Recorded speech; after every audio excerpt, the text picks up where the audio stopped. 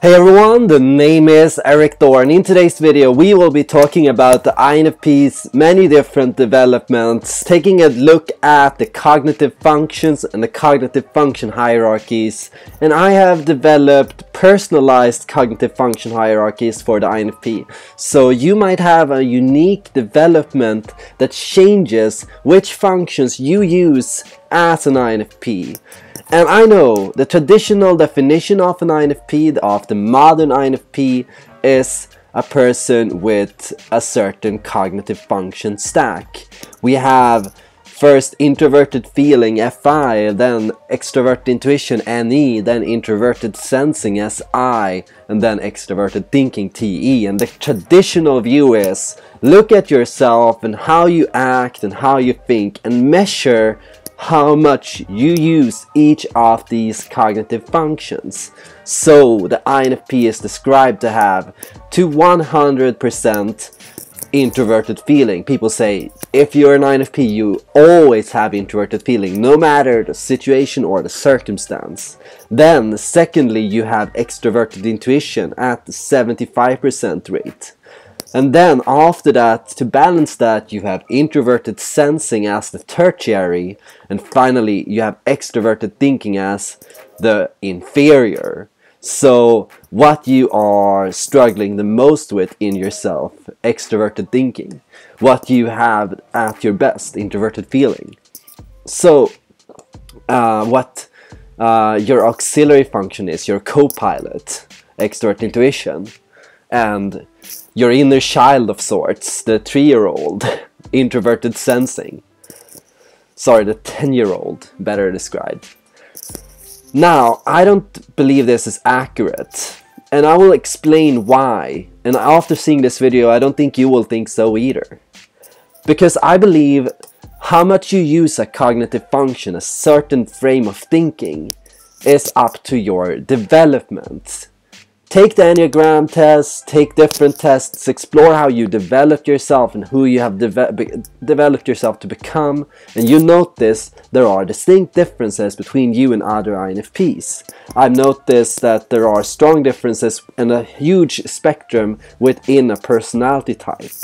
And to me, this just reflects one way an INFP can develop. The INFP can develop in other ways and they can have other cognitive function stacks. Take a cognitive function test and you can get different scores. Of course, to some extent this depends on issues with the test algorithms and with the questions in themselves and with our own ability to score our own behavior. But to some extent it's true that we have different stacks depending on our development. Now I want to talk about first the ideal INFP, because this is just the basic idea of an INFP. They have, typically, what we all want to believe is the ideal is balance. Balance between all these functions, balance between all these attitudes. And INFP growing up and maturing to become an expert at extroverted thinking with age. And I can see why this is important, but to me balance is not an ideal in itself. To me happiness, flow, and the good life is the key. That's what you want to be aiming towards. And I want to talk about the INFP at their best. And I want to say first and foremost, as an INFP there are certain things that people don't talk about but that are very necessary. For example, as an I and an intuitive type, an introverted type and an intuitive type, introverted intuition is important for balance and for flow. Similarly, introverted feeling and feeling perceiving needs to be differentiated. INFPs are not just individualistic, unique, and culturally aware, but they are also introverted feeling types. They are understanding, they are introspective, they are highly aware of themselves and how they work and who they are. INFPs need to, and when in a hero state, when in an ideal state, be creative, non-conforming, innovative, able to come up with new ideas and to always see another possibility. They need to engage in philosophy and theoretical reasoning, just as the other IN types. Now, this is not always what happens, because life gets in the way, the stories we tell ourselves get in the way, our script gets in the way, and we have various issues that keep us from getting here. And these issues are kind of what gets us stuck in, for example, this kind of a loop. But perhaps better yet, there are states to be aware of, and I have this labeled as the evil INFP, but that's not entirely accurate. This is just an INFP's cry for help. This is the rival mode, or the rival state for the INFP. And you might notice that, like, when you are in this state and when you try to hold up all these traits and you try to be philosophical, understanding, individualistic, and non-conforming, as you do this, you rack up stress. Perhaps you start getting insecure. Perhaps you start feeling worried. Perhaps problems occur that kind of hit your flow.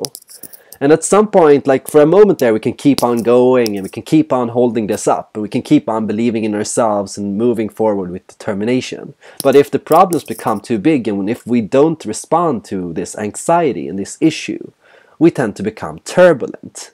Some MBTI tests have the turbulent dimension implemented already, and more turbulent INFPs might actually transform. So a turbulent INFP, an unstable INFP that in ways give in to their weaker sides and their worse angels of their nature, fall into kind of the negative version of their inferior functions.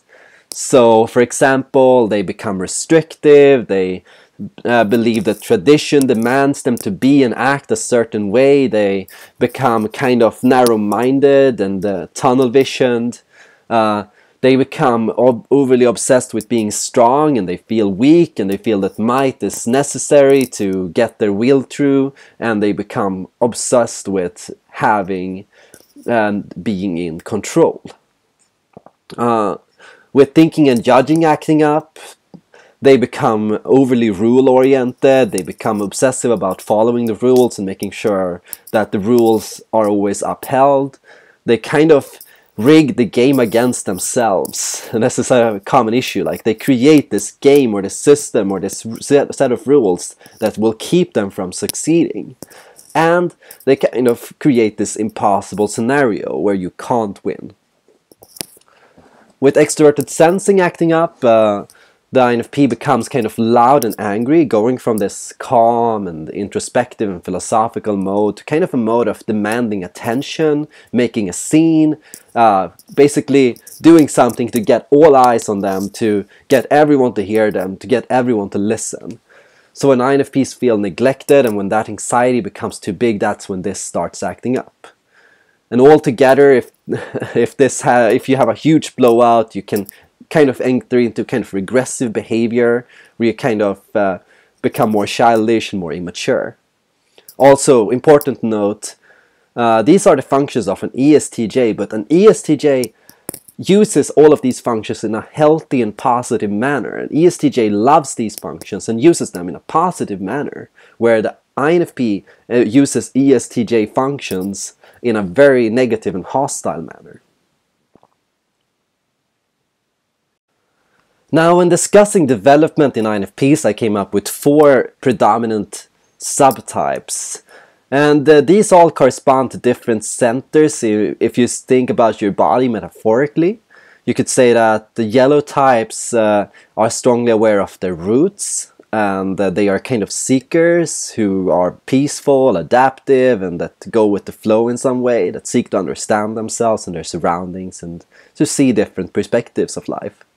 The red types are the heart types, the people that are full of heart and bravery and who are valiant and who are adventure-oriented. And looking forward from that, wait a second. Thirdly, you have a gut, which is what you use to make judgments and decisions based on your values or your opinions or your thoughts or logic or a system of rules. And Finally, you have the head, which is what you use to evaluate and reflect on the decisions you made and if they were good or bad and what you need to do next and how you need to move forward and why you got where you got and what you need to do differently. Now, an INFP with a strong heart will be highly creative. An INFP with a well-developed relationship to their gut will have a higher ability to make decisions and will be a better listener and will be a better reporter. A person that is more in touch with their head will become a more understanding and intrapersonally aware and introspective type. And a person who is aware of their roots will be more philosophically inclined. Now, if we look at the rival functions in an INFP, it is the ESTJ functions once again that kind of function as our inner block or rival. And it's the kind of person inside of us that tells us that we can't win, or that it's impossible, or that we're not good enough, or that it's not right. And identifying the blocks in the heart, the primary heart block, and the way to notice heart blocks is, am I afraid? Am I keeping myself from what I want? Am I stopping myself from engaging in a project that I love? Am I keeping myself from engaging in something? And typically, when we do so, we engage in sensing and judging, and we start becoming more concerned with routines to kind of uphold and to prevent ourselves from acting on our heart. When we are experiencing a block in our roots, or a sense of rootlessness, when we feel like we've lost our peace and we feel angry and we feel hostile, or like we are in a state of war or turmoil, we experience a kind of extroverted sensing block. Well, the INFP experiences an extroverted and sensing block. When there is a gut block, there is an issue making decisions, you feel you can't trust yourself, you feel uncertain of if you're a good person or not, and you become, as a result, more concerned with rules and more receptive to your inner rival. Kind of that insecurity, that anxiety makes us more receptive to the worst sides in ourselves and more prone to acting out on them. Looking at finally our head block, extroverted and thinking is what makes that gives you the biggest head block. Concerns of power and being smart and with being strong tend to keep an INFP from coming in touch with their own inner truth and with who they are. Kind of keeps them from being true to themselves. Now let's look at the different subtypes, starting with the yellow INFP. I tried here to develop a standard function hierarchies for the yellow INFP, and it might look slightly differently depending on your personal development, but this is an approximate of a typical development. This is the more philosophically inclined INFP. Considering all of the things, they are the most in touch with their own sense of roots. They have a philosophical awareness of who they are and where they are living and what they're doing and where they are going. They understand their life script. They understand life. They accept life. Because they understand truly, they feel a sense of peace and stability. Secondly, what I found with the yellow INFP, especially if they are more steady, is that they will have high introverted thinking. And a strong introverted thinking, and interesting introverted thinking at that. And I want to talk about what this kind of entails. First, starting with the tendency to be perfectionistic, then with overthinking, and then with obsessing about being right. Introverted thinking in the second slot means it's the function you use the second most next to your introverted intuition as a yellow INFP. And how you use it is kind of in an exaggerated and overdrive. It's an overdrive. It's a function that you put in higher gear than it should be in. So it's because it's also related to the head slot, it can manifest itself as a tendency to overthink, to constantly think and to consider different scenarios and to constantly go over something over and over again.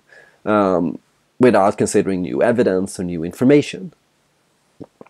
So introverted thinking for an INFP, what INTPs have, this is what INTJs most commonly have, serves a specific role for the INFP. Their introverted thinking will make them more steady, even if that is at the expense of what they find to be true and what they find to be meaningful. It keeps them from self-awareness, it keeps them from truly understanding themselves and other people. It's kind of like wanting to have lists and data tables and wanting to have maps and charts for everything to understand someone through, rather than to simply listen and to simply understand naturally with introverted feeling. Moving forward to the third slot, the tertiary function in the yellow INFP, the intuitive and judging function comes up in this INFP more than usual for the INFP. And intuition and judging tends to drive you to be, in a way, and this is because this is in the tertiary slot, carefully speculative. It makes you take a long time. It's kind of your procrastinating function. When a yellow type procrastinates and thinks I shall do it later, they do it with intuitive and judging. Rather than to go on an adventure, they keep planning, they keep speculating on what will happen, and they keep going over on what will happen if I do that decision or that decision or that decision, and really that just keeps them from going on and following their heart. This process can become kind of indefinite. You keep on doing it and you keep on engaging in this process without actually acting on your heart's true desires. So typically, like, it's here to rein in yourself, and this is important to recognize. Like, these functions all come up to balance out your unusually high introvert intuition, because stability is so important for a yellow INFP. These functions all serve to make sure you have stability, even if it comes at the expense of being indecisive. And that leaves us into the block for the INFP, the inferior function for the yellow INFP, thinking and judging. The yellow INFP will believe that the system is in the way. The system is against you. The rules are against you. The game is against you. And this kind of keeps you from truly participating in the system. It keeps you from going into and acting on the system. It keeps you from going into and trying to change or fix anything. It keeps you from relations and from decision making and from going for things that you find are important. If you believe something is right or wrong, if your feeling and perceiving gives you a sense of ethics and individuality, thinking and judging is there to say, only if you follow the rules, only if you act on the game and the system won't let your ethics win. So this INFP is telling themselves a story, rigging their own game with thinking and judging, and they use thinking and judging more than feeling and perceiving to kind of keep it down. Whenever feeling and perceiving comes up, they use thinking and judging to modulate and hold it down. Like, no, don't act on your individuality. No, don't act on your ethics. Follow the system, follow the rules. So this is the key block for the INFP, the yellow INFP, to get over. If you want to get into flow, you need to get over this block, trust your individuality, and the key reason you don't is because you're scared that it will hurt your stability and your peace that you have at the moment. Let's move on then. Let's move on to the green INFP. The green INFP is the most in touch with feeling and perceiving, their individuality, their sense of ethics, their sense of what is right and wrong. They listen to the people around them, they observe, they notice things, they spot things, and they see things that come to be important to them. They journal and they gather data, and they come to learn a lot of secrets about everyone around them. They come to understand how other people work, and this is something they can use ambitiously. Their ambition is to fight for their individuality and for their sense of ethics, and to uphold what they believe in, to protect truth, to protect authenticity. Now, this is the healthy tendency in this INFP. This INFP is concerned with having decisiveness, with having a sense of judgment and control over their life and where they go and who they are. Even if it comes at the expense of opening yourself up to anxiety and to worry and fear of loss and a sense of instability or hostility towards the world. This ethics can make you, in a sense, angry at the world, leading us into the primary block for the feeling and perceiving type, extroverted sensing. Extroverted sensing is kind of a reality block, like it's a feeling of not feeling seen or heard. It's a feeling of feeling like you're not getting enough attention to what you say. You're trying so hard to protect individuality and to fight for what you believe in, but nobody listens to you. Nobody is going to hear you. Nobody is going to care about what you say. And this is kind of the primary block that gets you from participating in the world and from engaging the world and to observing the world and studying it. The INFP uses extroverted sensing to keep down their introverted intuition. They keep down their reasoning and their theoretical understanding that will give them a sense of peace and a sense of understanding of an acknowledgement of other people.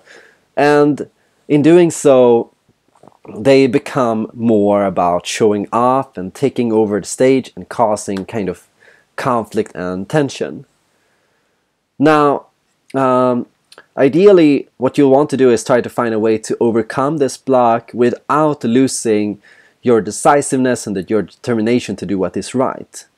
You can practice this reassurement for yourself. Understanding other people and how they think and who they are and where you are and what kind of world you live in doesn't take away from the need to stand up for what is right. Even if you understand someone, doesn't mean that they aren't still wrong. So don't worry that your philosophy will keep you from pursuing and fighting for what's right. Instead, use it as additional information to fuel and to help you see and show other people the right way forward. Looking at the auxiliary function for the green INFP, is sensing and perceiving as in the second slot for this INFP.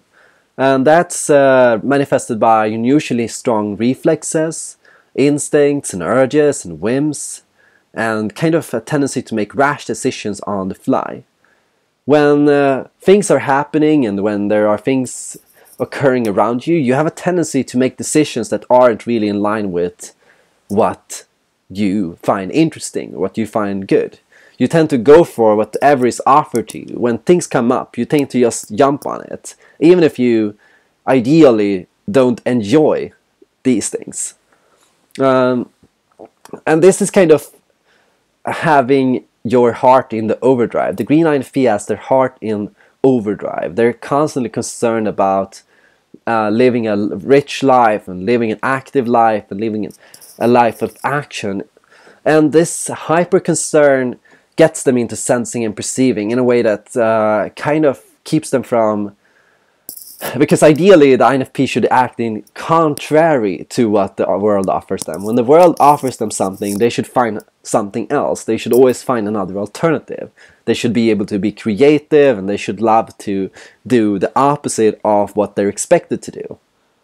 But the green INFP tends to go more in line with what is expected of them. They tend to go more in line with whatever they see that is the closest, the lowest hanging fruit. So notice that tendency and notice how it kind of puts your heart in overdrive. It exposes you to things that you don't want, and it exposes you to heartbreak in a way that you don't need. Looking at extroverted feeling, the tertiary function, this is the restraint function, this is the anchor or the kind of thing that chains you or keeps you down. Extroverted feeling and the concern of what other people think of you is the primary thing that keeps you from delaying action and from going for what you believe in and for doing things that are important to you. You can become overly concerned with what other people think is appropriate or right. You can be overly concerned in this form of INFP with what other people think and what other people believe. And Typically, like, this INFP is careful with new people and takes a long time to get to know other people. They think a lot before they engage other people, and if should I get to know that person, should I engage them, should I talk to them, should we be friends, should we not be friends. There's a tendency to overthink relations in that manner. Third, the blue INFP has introverted feeling as their most developed function, the most visible function. Really, it's the most visible in their expressions, in their actions, in what they do. And this is the INFP concerned with self-discovery, understanding the world from within yourself, and using your knowledge about yourself to understand other people, as well as animals and nature and all kinds of issues in the world. It's a deeply interpersonal INFP. This INFP has primarily the block of routines. They can easily get stuck in a rut because they are so concerned with, I am this kind of person, and so I must always do this, and I must always be like that, and I must always act in this way. They become overly restrained in themselves and how they express themselves, thinking, oh, to be this kind of person and to hold up this kind of idea I have about myself, I have to be like this all the time. And this also blocks them from their creativity. It's sensing and judging is here to keep their creativity down. This INFP is the least concerned with being creative and the most concerned with being true to self. So they see, in some ways, being creative as a threat to themselves, being rebellious and going against the flow and creating your own idea or destiny kind of hurts your stability and your sense of who you are. Now, the important reassurance here is it only shows yourself from a new angle. It only shows a new part of yourself, a part of yourself that you haven't explored yet. And be careful not to get too obsessive in your own identity, and be careful to realize that you have many sides to yourself, and having many sides to yourself is nothing negative. The second function that comes up, the auxiliary function in this INFP, the blue INFP, is feeling and judging. So it's an INFP that wants to be understood by others. And this is important. This person is obsessing about being understood, obsessing about other people coming to understand them and making themselves understood, trying to communicate overly so, trying overly so to make other people understand who they are and what they feel is right.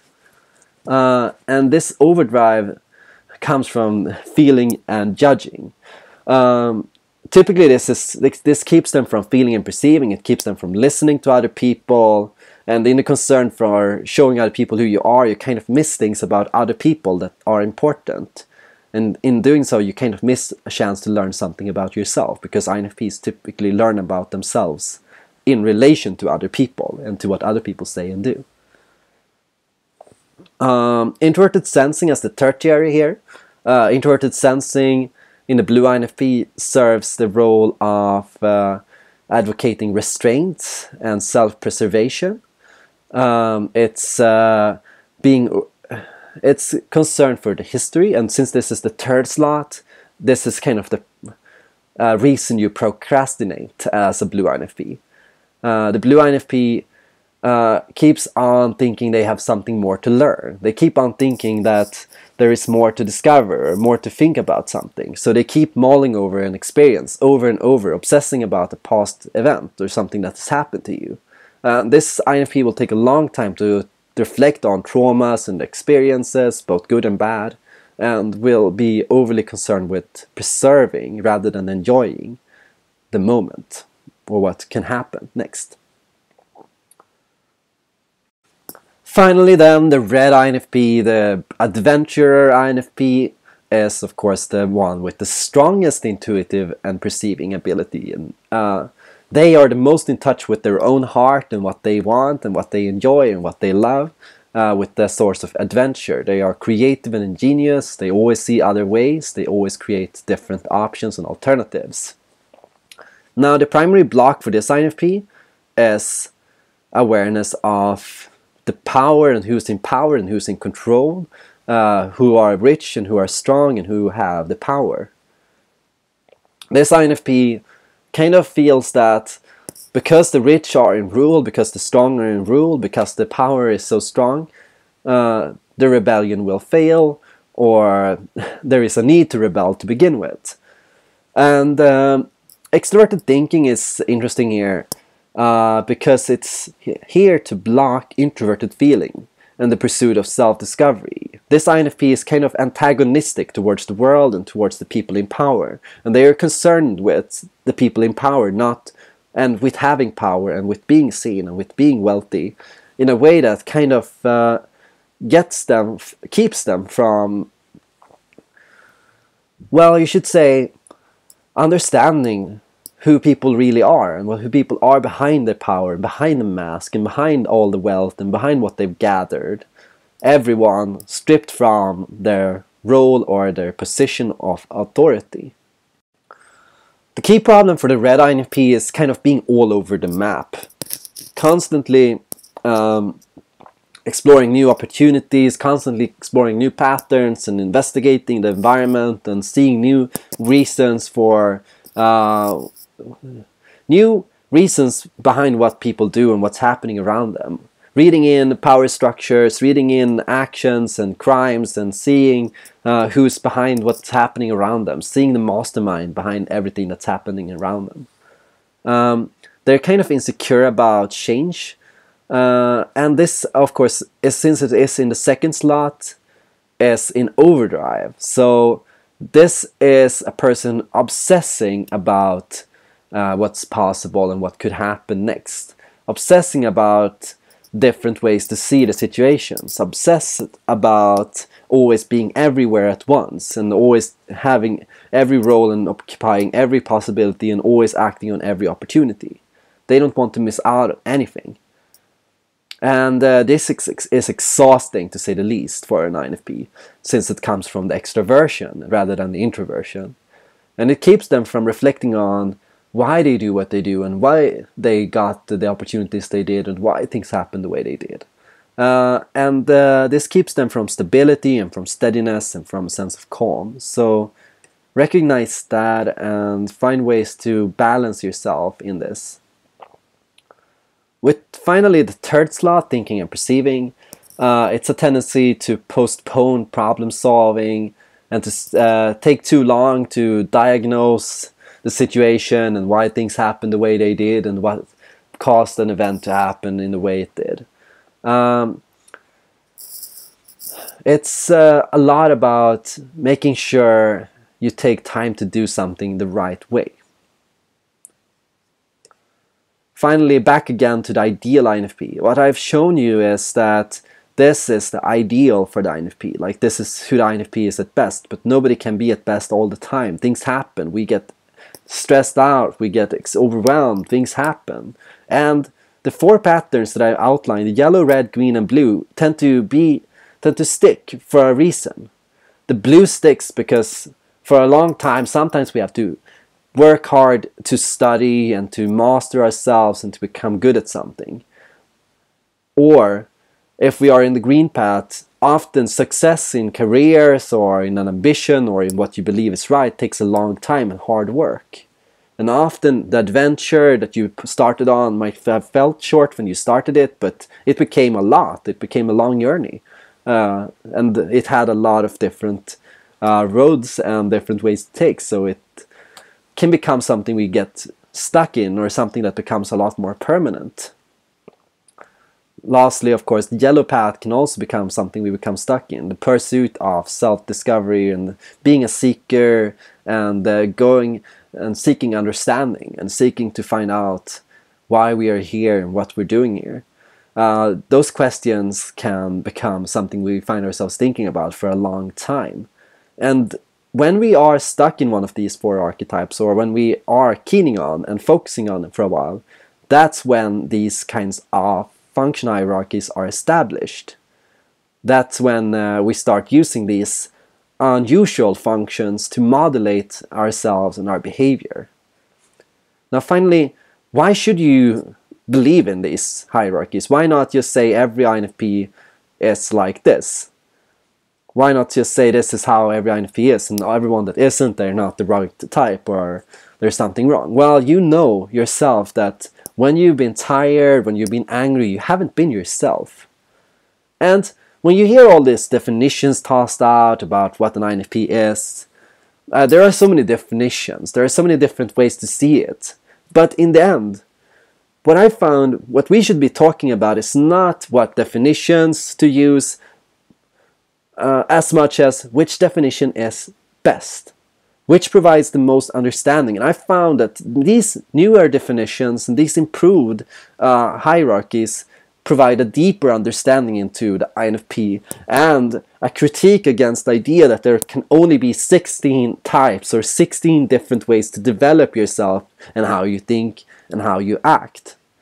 Thank you all for watching this video. I hope you all enjoyed it, and I hope to see you guys tomorrow.